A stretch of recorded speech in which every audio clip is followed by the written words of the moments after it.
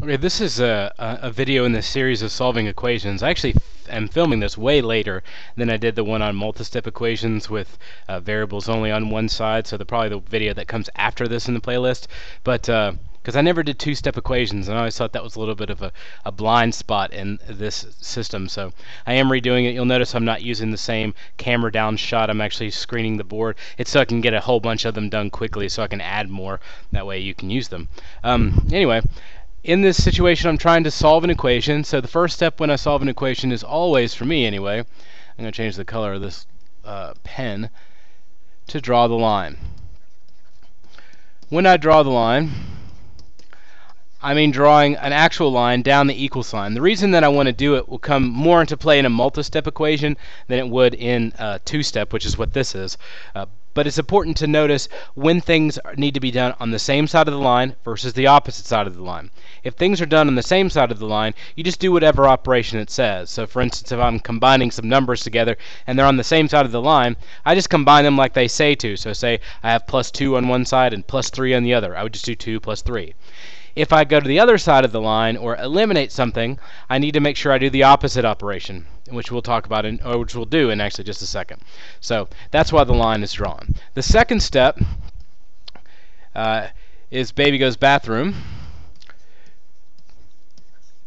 which, if you watch one of the other videos, would refer to the distributive property. When I was potty training my son, he always would say, "Dad, I have to go pee," or whatever, and I would immediately take him to the bathroom. I did it before anything else.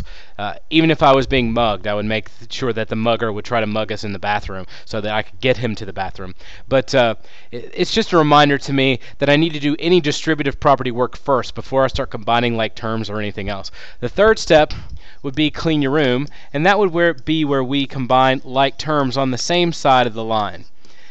In our problem that we have here, number 1, I have negative 7 on one side, which is by itself, so there's no need to clean that up. And on the right side, I have negative 9 plus x over 8. The x over 8 term is a variable term. The minus 9, or the negative 9, is an integer or number term.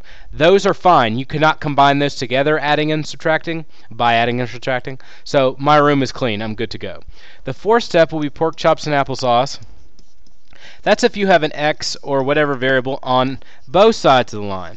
We don't have that here, so I'll leave the explanation for when that actually occurs. There's already videos made on that. The fifth step is the one we're going to do next, which is called parties over. Now, when you have a party at your house, or pretend that you have them at your house, two types of people will show up. There will be your friends, and then there will be these other people they bring with them that you don't really know. Those are your friends of friends, and I'm doing the air quotes thing that you can't see. Anyway, the friends of friends will not help you clean up, and they'll probably only babble on and on about their Facebook status or some dumb thing about Instagram. So it's better to get rid of them before you get rid of your friends, because your friends might actually help you pick something up depending on your friends. So for instance, say that you are X. The thing I'm going to get rid of is the thing furthest away from X. As you can see in this problem, the 8 is just separated by that from the x by that line. So they're pretty close to each other. And if it was touching for a multiply, that's definitely close. The negative 9, however, is further away. So that's the friend of friend. So the party's over now. We're going to get rid of that friend of friend. Now, the relationship between the x over 8 and the negative 9 is an add-subtract relationship because of that plus right there. So that makes me aware of the relationship. To eliminate the 9, however, I need to think, what do I need to do to get rid of minus 9? Look at the sign in front of the 9 and not the thing after. That plus just tells us the relationship. The sign in front of the 9 tells us what relationship we need to interact with it with. Numbers are only affected by the signs in front of them and not after them. So in order to get rid of minus 9, I'm going to add 9 to this side, and I'm going to add 9 on the other side as well. Because like I said earlier, if you do something on one side of the line, you have to do it on the other, unless you're combining things together. Negative 7 plus 9 is positive 2, so I bring down that x over 8. Now I'm on to my final step, step 6, and that would be finish it. Finish it is when I get down to one single thing left to do. Usually it means I have to do some sort of opposite operation scenario. Here I have x divided by 8. In order to get rid of divided by 8, of course I need to multiply. So I'm going to do times 8, And over here I have 2 times 8. It is very... So my answer is 16. It is very common, by the way, for somebody to make the mistake and divide by or multiply by negative 8, because you've probably done some single-step equations where in order to get rid of plus, you're going to do minus, right? So it looks like I should go ahead and put that minus on the 8 when I multiply. But really, you're not making a negative 2 in the equation that I've made up right there in the middle. I'm actually subtracting 2, only because subtraction is the opposite of addition. Negative division or multiplication is not the opposite of division. Regular multiplication is the opposite of division. For instance, if I had x over 8 and I did x times 8, well, 8 on top and 8 on bottom, 8 divided by 8 is 1, so they cancel each other out. That's what I'm trying to achieve here. So I don't multiply by a negative 8, I multiply by a positive. It just kind of looks like that when you do add or subtract. So that's the first one. Let's do a couple where I don't have to do so much writing, which means I'm not going to explain all the steps. I am going to explain them, but I'm not going to write them out. So this one, I'm going to draw my line. I don't have any distributive property, so no baby goes bathroom. I don't need to clean my room because I have a variable term and an integer term on the left side, and then I just have an integer term or a number on the other. So that's not there. No pork chops and applesauce because I've only got x on one side. I go straight to the party's over. Here's x. I'm going to get rid of the minus 6 because it's further away. So I'm going to add 6 here, and I'm going to add 6 to the other side as well.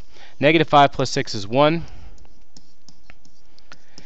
Now I'm left at finish it, so in order to get rid of divide by 4, I'm going to multiply by 4. So my final answer is x is equal to 4.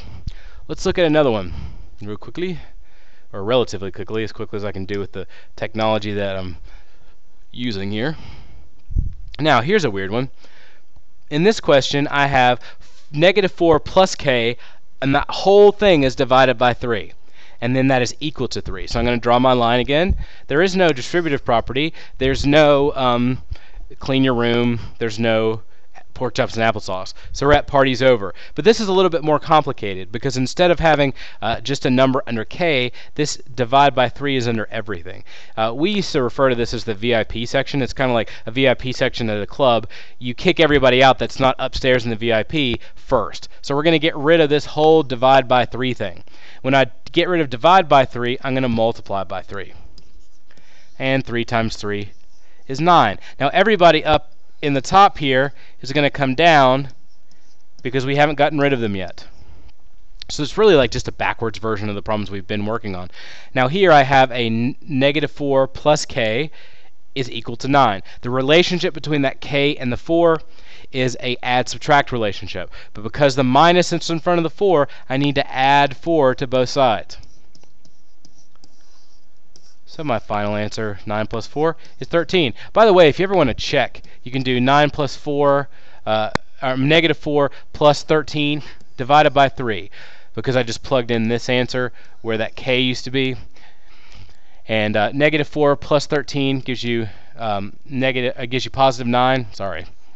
And 9 divided by 3 is just 3. So that would make k equal to 13. Let's see if there's another one that's a little bit nicer. Here's one that we haven't done yet, and this is probably the one that you'll do the most on two-step equations. Same steps apply though. Draw the line, and then I want to, there's no baby goes bathroom, no clean your room, no pork chops and applesauce, so we're at parties over. Here's you or me or whoever it's supposed to be, the protagonist of our story. So 6 is right next to them. That would make them the friend, right? So we're going to get rid of minus 3 because they're the friend of friend. So get rid of minus 3 by adding 3. The big thing here is it's easy to think, oh, it's 51 plus 3, so I get 54. Don't drop negatives. Don't forget that they're there. That's the most annoying thing, to go all the way through a problem and then make some annoying mistake because of the fact that you forgot the negative. So it's negative 51 plus 3 and gives you negative 48. It's really easy to drop signs. The more steps you write out, I'm not going to lie, the easier they are to get right more often. And we made it to finish it, and we divided by 6 on both sides, and we got negative 8. I think we have one more to do, and then that is it. So I'm going to flip on to the next one. Sorry about the delay in time. This is the last one we're going to do. So rules still apply. Draw your line. Here it is. I've got no baby goes bathroom, no clean your room, no pork chops and applesauce. We're all the way down to party's over. Here's me, or my ex, haha. So they want to get rid of their friend of friend. I'm going to get rid of +1 by subtracting 1 on both sides. Negative 59 minus 1 is negative 60. Bring down the 3x. That's the worst 60 ever. Let me try that again. There we go. In order to get rid of, this is times 3x. You know it's times because they're touching. Like if you have hamsters and you have a male and a female, if they touch, they multiply. Well, numbers and variables are similar. So in order to get rid of multiply, I'm going to divide, and I'm going to divide both sides by 3. X is equal to negative 20. And I can check my answer if I want. 1 plus 3 times negative 20. That would be 3 times negative 20 is negative 60. 1 plus negative 60 is negative 59. And if we're going to believe that this is an equal sign over here, then my negative 59 from my problem should equal this answer, and it does. So we've got everything we need to solve two-step equations. Just follow the system. They're really not that difficult, and I'm sure you'll do fine.